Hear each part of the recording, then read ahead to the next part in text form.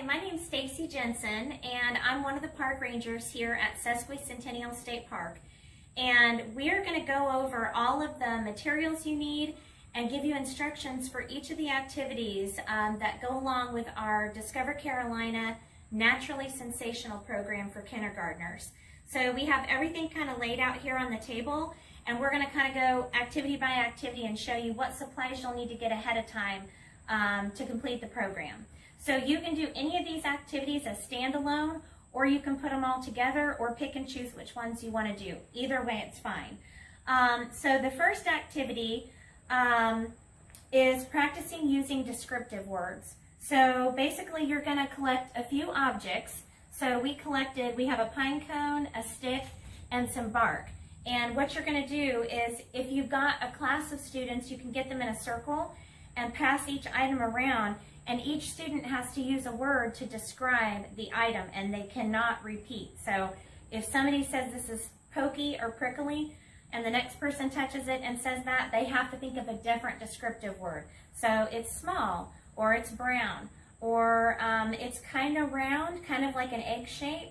So they can describe it by the color, the shape, the size, what it feels like in their hand. They can even smell it and say it smells like a pine cone or nature. And so that's one of the first activities you can do to kind of get them thinking about using all 5 of their senses to look at objects and think of ways to describe them. So like if we pass the stick around, somebody might say, well, it's long, or it's dead, or it's wood, or it's kind of rough, or there's pieces falling off of it. So there's all kinds of, one of them might think it's a wand. And the same thing with the bark, you know, maybe it's smooth, or maybe they think it's rough, or it's small. And again, just the color, the shape, the size, all those different characteristics. So that's one of the activities. And if you can pick natural objects that they find outdoors, even if you let the kids go out and select them, that's fine. If you're doing this with your child, and not in a classroom setting, but more as a parent teacher, gather a bunch of items and just have them think of how many words they can think of to describe each item. So if you pick a pine cone, have them think of as many things as they can, then the stick, then the bark. But if you can do natural items, that would probably be ideal. All right, so that's one of the first activities. And then the second one is really simple. I didn't even bring supplies for this one, but it's called Be an Artist. And basically you want to come up with, if you're doing a whole class, you could pick just 3 things, or if you've got one child, we've got, let's see, 1, 2, 3, 4, 5 different examples of things that they can draw. So all you need is paper and crayons or colored pencils or markers, and they can draw something that feels soft, something that smells yummy, something that tastes sweet. So it's a little different than telling them draw a picture of a dog or draw a picture of a tree. You're trying to get them to incorporate their senses into their drawing. So it's a little bit more abstract. So they have to think of something that smells yummy. So they're thinking about their sense of smell and then drawing a picture of that. So that's another really fun activity they can do. Then we have our activities that go along with the video that we did of the program itself out here at the park. So one of the first things I have, we do a magic smelling potion. And so I have it in this colored bottle that sprays because it works really well with a group. And you can't quite tell that it's water in there because it's blue. So they might think, a lot of times they think it's glass cleaner. But you can disguise it. But you do not have to have a spray bottle. And you don't have to use a colored bottle. You just want to have some kind of container with a liquid in it. And you could, this could be decorated, since it's magic smelling potion, you know, you could really go all out with it. But this is just kind of what I use. And you're just going to put water in that. That's all that is.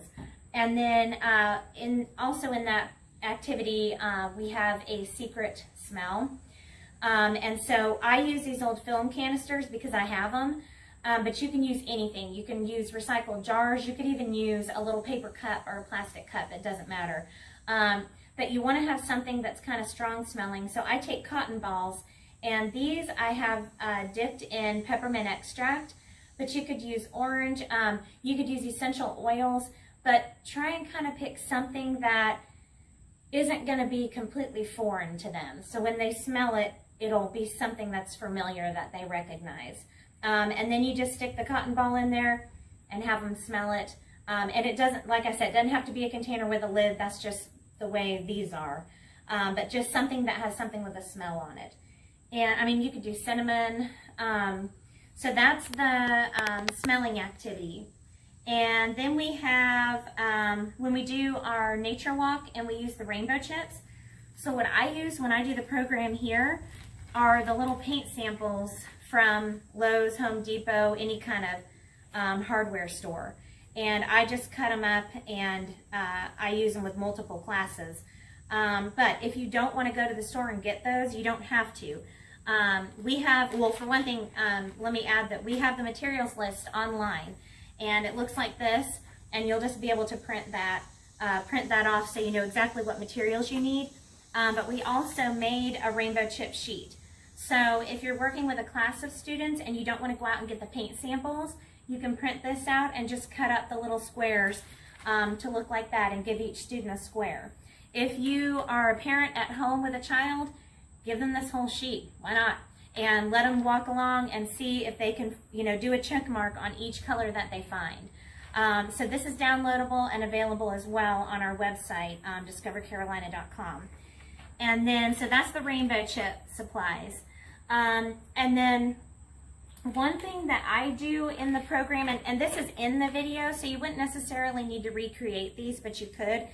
I have printed pictures of some common wildlife found on the park. They're going to see this in the video, but if you want to do some of this at home too, or maybe you have different animals that you want to cover, or maybe you've got something else that lives where you are, you can do different pictures. I just use these because a lot of times with the younger students, they may not know what a fox is, or they may not be able to tell a raccoon from a possum. They're not always familiar with native wildlife. And this also gets them brainstorming for our next activity when we have our whiskers on. So this is in the video, but if you want to print your own, you can do that as well. And then for the whiskers and antenna activity, the feeling activity, this is what we use. And the reason we use these chenille sticks, as they're called, previously known as pipe cleaners, is because they're easy and you can use them with a bunch of different classes. Because basically what we're doing is we're holding them up like whiskers, or we're holding them up like antenna. But if you're at home and you're doing this with your child, something really cool you could do is actually, you know, take like a headband and make antenna. Take these and those little styrofoam balls, and you could put glitter on them or whatever and actually make antenna. Or you could somehow construct, I'm not exactly sure how you do it, but make some kind of whiskers that they could wear. We just use these because we use them over and over again and because we're out on the trail. But if you're at home, make a fun activity out of that and make whiskers or antenna, or both, even better. Because at that age, sometimes they don't think about what animals have whiskers, and they're not always familiar with the fact that insects have antenna, or that that's what they're called. So that would be a good learning activity and an extension too on what they're learning, to know, you know, this is where the antenna go and this is where the whiskers go. So don't feel like you can only use pipe cleaners. That's just what works best here. And if you're in a classroom, if you're a teacher in a classroom, same thing. If you can come up with a creative way, something they can take home, so if they get to make their own whiskers or antenna and take them home, that would be awesome. So that is for all the activities that we do in the videoed portion of the program. And then we have 2 more activities at the end. And the first one, I think I have it here. Maybe I don't. Oh, okay. So you have to catch smells. All right. So again, I'm using the film canisters. You don't have to use those. You don't even have to have a lid on it. Any kind of container, or little paper cups or little plastic cups are fine too. Jars, whatever you've got sitting around. But either send your students out as a group if you have an outdoor space that you can do this, or your child, if you're at home teaching, send them out to collect some different smells. So they're catching smells, and ideally they're nature smells. So in this one we have soil, we have dirt, and in this one we have moss.